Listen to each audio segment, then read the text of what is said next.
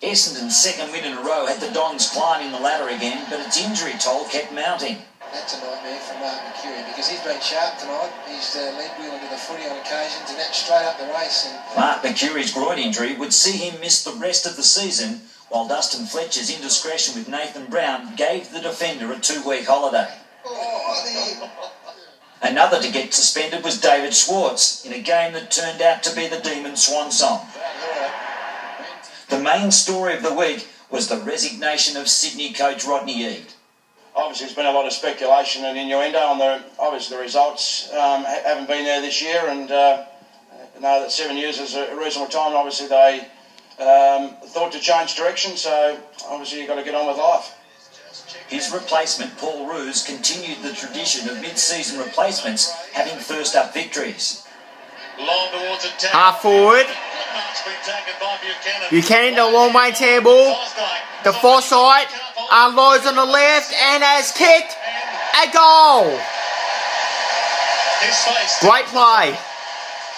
The Burgoyne brothers kicked 11 goals between them as the Power maintained their position on top of the ladder. Picked up by Murphy. Oh, he's gone. Burgoyne taps around the body, has kicked the goal. The long range handball. Sweeping handballs here at the moment. There's a bounce, 2 bounces. The long range handball. The Polden. Jared Polden. It goes a long range handball over the top.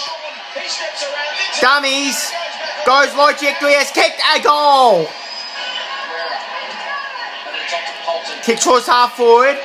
The Burgoyne sprints away and has kicked a goal. Brilliant. Subiaco Ben Cousins led his Eagles at the House of Pain in a strong win over the Crows. Handball out. Fletcher. Short kick. Goes short and the mark's been taken by Cousins. He plays on immediately.